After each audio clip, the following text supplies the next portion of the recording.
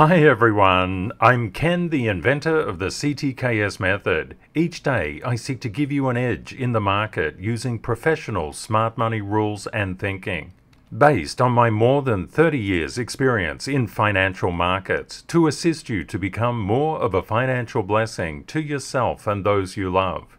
If you want to get the institutional edge, please subscribe and you'll find we have one of the best communities on YouTube. Let's run the numbers. Bitcoin is currently up 1.64% to 24,802. Ethereum is up 1.65% to 1704. In this video, I want to talk a little bit about Rule 130, make volatility your best friend. Legendary traditional investor Warren Buffett says most people get interested in the market when everybody else is.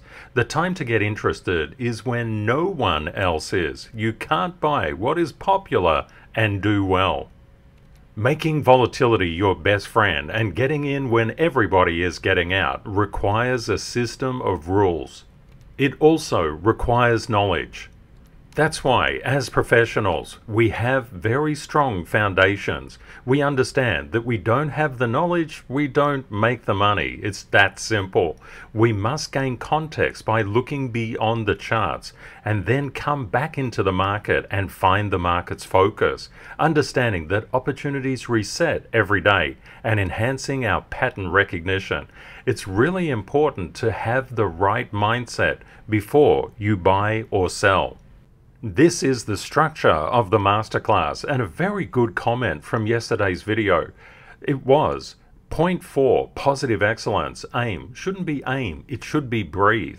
And the concept is, when you breathe, you focus and you center yourself. I think that was an absolutely sensational comment. Thank you, my friend. When you make volatility your best friend, you're seeking to get in on the right side of the percentage. And as traders, we're actually in and out of positions. In episode 812, I put together a video that explained LV13's chart, and this is all about yield curve inversion. Things do take a lot of time to play out in the economic system. In episode 813, yesterday's episode, I put together a chart to help you to predict local highs and lows. We are definitely entering a time when we need to pay attention, but just think about it like this. Institutional investors are always in the market, always, no matter what the market is doing. And as promised, I've shared my live chart from this particular episode in LV28 of the masterclass. The way that you make volatility your best friend is by understanding objective dynamic market structure. You need to know where the support and where the resistance are inside the market. One thing that typically happens, investors and traders are not really quite sure where structural resistance and support are. And you can imagine with gold, if gold is coming down to a very strong structural support level, wouldn't you anticipate it to actually do a technical bounce above that and go up to the next smart money sell level? Yes, you would, because the idea is the more support below a particular asset class or security or anything that you look at, anything that you can chart up with the CTKS method, the more positive momentum there will be when price comes down to test that smart money buy level. And that's a really important factor to keep in mind all the time. You would expect that buyers will step in. At the moment, we see sellers trying to push the price of gold down, and there's a lot of reasons for this to happen at the present time. But you can see how smart money buy areas actually react to price momentum. So this is something that you want to keep in your mind all the time. You're going to see with the CTKS method that price actually ping-pongs or pinballs, rebounds between smart money buy areas and smart money sell areas. And you'll see this all the time. And it's about the closest thing that you will get to certainty inside any financial market. The DXY has been referred to as the global wrecking ball. It just tells you something about if the DXY goes up, it's not good for the main markets. It's not good for other currencies. Making volatility your best friend is all about understanding market structure and understanding how a lot of different charts are moving together. If we look at the DXY was below several smart money sell levels, and it managed to actually overcome those. What does this mean for the future of the DXY? Well, it's making its way through some really heavy resistance. As it does so, it actually weakens market structure across not only the stock market, but also across crypto. We can see this weakening occurring across the SPY, or the Spider S&P 500 ETF Trust. As the dollar strengthened, it firmed up. And what happened to the SPY? It struck a smart money buy level and it went up and rebounded ping pong to a smart money sell level. But this is indicating weaker market structure. But the jury is out at the moment. It could go either way. And this is why we have to embrace volatility. Apple Computer is a very important main market stock, and we can see it's being currently rejected from this smart money sell level between 156 and 158. With the dollar strengthening, that's adding to the story as well. And we can see Apple does have support from 144 to 148. It's currently 152 and 53 cents. When we look at Meta Platforms, we saw that it absolutely launched between its smart money buy level and its smart money sell level, and it's not been able to make it through just yet because the market overall is actually starting to weaken. It's at very early days and it could turn around, but this is why we must make volatility our best friend. Just remember what Warren said, but you must be smart and very intelligent about what you do. Do not gamble. If you're new to the channel, a very warm welcome, and just understanding that these shaded areas are called Stanfield zones. They're formed through objective dynamic market structure, which means that we actually mark up all of price history action, not just recent price action, which is what 99.9% of other people do. We mark it all up. And we mark it up through the CTKS method. Why do we do that? Because we want to know what smart money knows. We want more certainty, and we must know what the market structure actually is. Rule 130 has so many different facets. When we make volatility our best friend, we're looking extensively across the charts. We're seeking to understand, is the market strengthening or is the market weakening? We basically ignore mainstream media news because it's always panic-based, either for getting in or getting out. There's no middle ground in the mainstream media news. Warren Buffett, when he talks about getting in, he's actually talking about getting on the right side of the percentage. This takes skill and it takes knowledge to do. You basically have to have experience inside the market. And how do you get that? The best way is to start small and scale. Do not go all in and more. Do not gamble. The house will always win. And that won't be your house. The next FOMC meeting is on the 22nd of March, and what we've seen is there's now a 21% probability of a 50 basis point increase. A lot of people were expecting 25 basis points, and there's still a 79% probability of that, but they were not expecting 50% at all. And 1 month ago, the percentage probability of a 50 basis point increase was 0%. And 1 week ago, it was 9.2%. Yesterday, it was 18.1%. You can see that this percentage increase, the increasing probability, is occurring. We do need to keep our eye on the fear gauge of the market, which is the VIX. And we can see that the VIX is starting to change its trend. Don't forget that things inside the main market can take literally weeks and weeks and weeks to play out. Personally, I love the crypto market because it takes days and not weeks for things to play out. But the one thing that we do see here, the VIX is starting to break its downtrend. And that's important for us to understand. If the VIX starts to spike up, what happens to the main markets? They will come down. What happens if the main markets come down? That reduces sentiment. It creates a fear-based sentiment throughout all markets. And what does that do? It makes investors and traders head for the door. And that includes crypto. But those people, those very same people, will be called back when they see a positive bounce. The retail mindset is continually placed on the wrong side of the percentage. That's why I shared Warren Buffett's quote with you. It's really important to understand its application. I also mentioned that Warren Buffett is a traditional investor. And what's a traditional investor? It's somebody that invests in things that they can hold, they can see, the tangibles, such as when you see Warren Buffett, he's frequently got a can of Coke in his hand. Why? Because he invests in Coca-Cola. He invests in furniture shops. Tangible, tangible, tangible.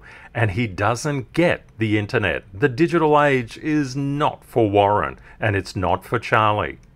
And he says it himself. I don't think the internet is going to change how people chew gum, because he buys companies that create chewing gum. I look for businesses in which I think I can predict what they're going to look like in 10 to 15 years' time. And of course, Warren is very fair with that. Technology is moving at such an incredible pace. AI is a primary example. But Warren has been late to the party many, many times, the technological party. And Warren is not alone in not understanding technology. When the wheel was invented, the neighbors weren't too happy. They just wanted things to stay the same. Over the past couple of years, I talked pretty extensively about the history of innovation.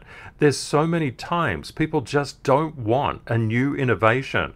For example, if we were meant to fly, we would have been given wings, was a very common statement.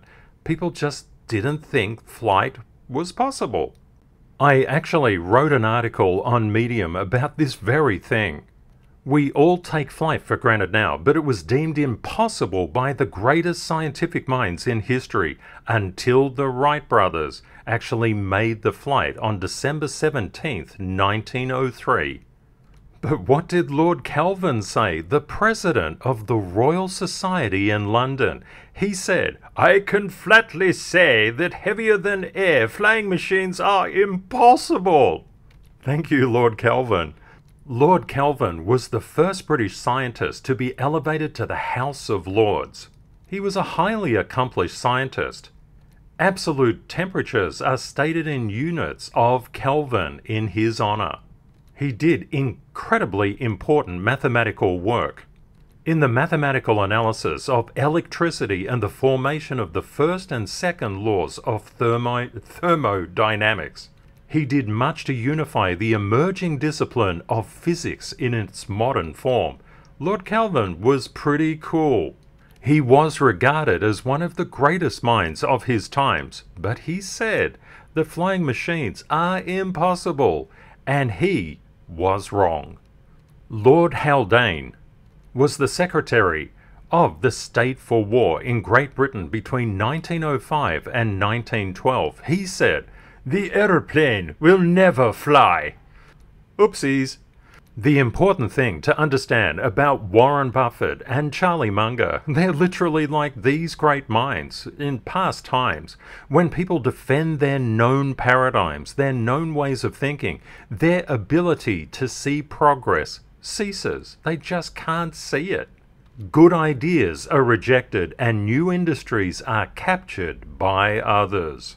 When people say impossible, they're saying that their current paradigm stops them seeing and thinking that it is possible. I've always said that one time that people say, "Oh, that's not possible," they're just saying, "That's not possible for me."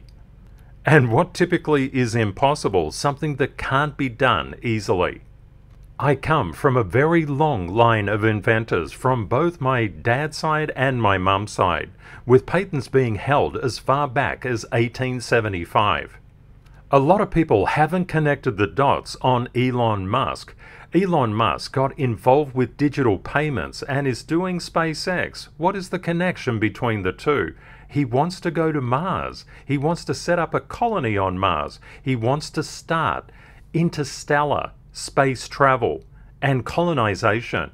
And what can you do with that? Do you bring across your coins and your banknotes? Of course not. That's just not going to work. You actually need digital currency, hence his great interest. It's utterly incredible what Elon Musk has accomplished. Of course, new technologies create a lot of volatility, but volatility is our best friend. We love volatility. Now these days, we're not talking about a wheel, we're talking about digital currency. No digital currency here, unless of course it's a central bank digital currency. They're safe, but everything else is risky. That's equivalent to somebody saying, you know, this poison is only good for you if it's backed by the government. But it's the same poison. What are people talking about? But of course, digital currencies are not poison. They're just the evolution of money. Evolution of money and the evolution of the internet to Web 3.0. A lot of people don't understand this fact either. One thing that I wanted to bring your attention to, the $25,000 level on Bitcoin is a retail level. Now, what do I mean by that? The market is divided into smart money and retail. Retail always thinks in terms of zeros. 25,000, 20,000, 22,000, 30,000, 50,000. That's not how institutional minds work. Smart money doesn't work that way. It knows that if something is on the zero, it's going to be a heavily populated spot because there'll be a lot of retail there just piling in on that particular number. Smart money always goes off the zero, either under it or over it, depending on how they're trying to either enter or exit a trade. You can think of financial markets like the sea. The sea is not always going to be calm. In fact, the sea is like literally rarely calm. You always have storms somewhere. A retail investor will not, or trader, will not step foot on the ship of market price action unless the seas, financial price action, are incredibly predictable. Oh no, predictable. And why did I say oh no? Because as soon as retail gains certainty over something, they are definitely incorrect. We've seen it all the time when we look at short and long liquidations. Those people are utterly certain that they are correct until they get smashed and wiped out. That's why I always recommend that you trade at spot, which means that you just trade with money that you have. Start small and scale. Gain the experience, gain the hands-on experience, and make sure that it doesn't cost you too much in terms of trading fees. What you're seeking to do is to actually acquire experience in the market. That's a very, very important thing to do. Have a system and a process for understanding market price momentum and know what you're doing. It's really important to know how the financial jigsaw all fits together. And these particular points, point 1, 2, 3, 4, 5, this is the structure of the masterclass. This is where I do deep, deep dives. And it's all about transferring knowledge. Rule 130 also has a very personal application. Make volatility your best friend. In life, things can get very, very volatile. It's not just price moving in a wave. Your life moves in a wave. You will have life rallies and you will have life pullbacks. You can think of it just like price. As you're going through life and things are going really well, you will hit eventually a level of resistance. You'll get a diversion, a setback, and you will go into the darkness. This is what happens to all of us.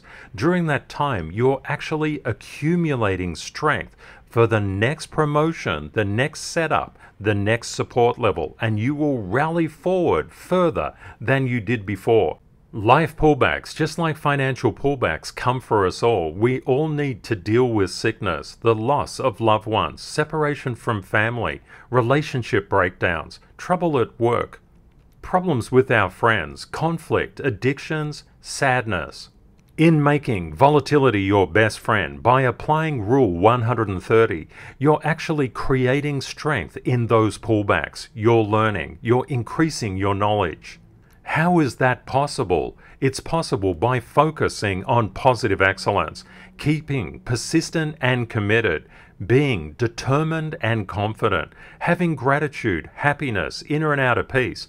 And you might say, Ken, how do you have inner and outer peace as you're going through a life pullback or going through a financial pullback as well? The truth is, it's not easy to do, but if you have a focus on it, it's much easier because you're focused on it. Pullbacks are all about gathering strength. They're not about duration. If you can gather strength in, for example, a week, that's better than gathering strength, the same strength in a month, because you're fighting it. And that's why, as a community, we focus on positive excellence. In this particular video, I think we should talk about purpose, because purpose is really important.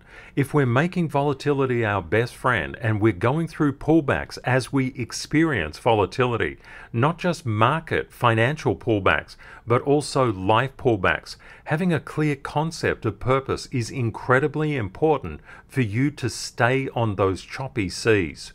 Please let me know in the comments, what do you think purpose is all about?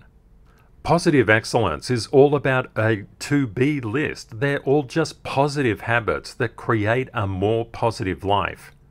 They don't stop pullbacks. Pullbacks will happen to us all, no matter what, but you will go through it 10 times more quickly with a much, much better attitude.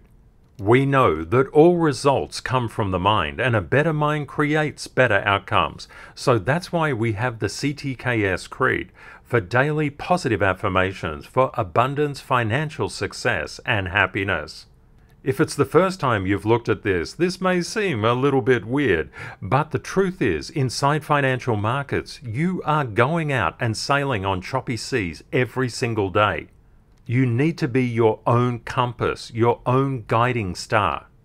That's why the words in the CTKS Creed, I know the universe is designed to make me succeed. Every day I show kindness, integrity, and gratitude. I know opportunities in life reset daily. I am worthy, I go slow to go fast. I start small and scale with BORSOG. Life pullbacks give me the strength for the next life rally. I am dedicated and committed. I win or learn and never blame. I always solve my problems with positive excellence. When you're going through hard times, you want to empower yourself as much as possible, and we all go through hard times. Have a fantastic day or night ahead, my friends, and we look forward to catching up with you again tomorrow. Bye for now.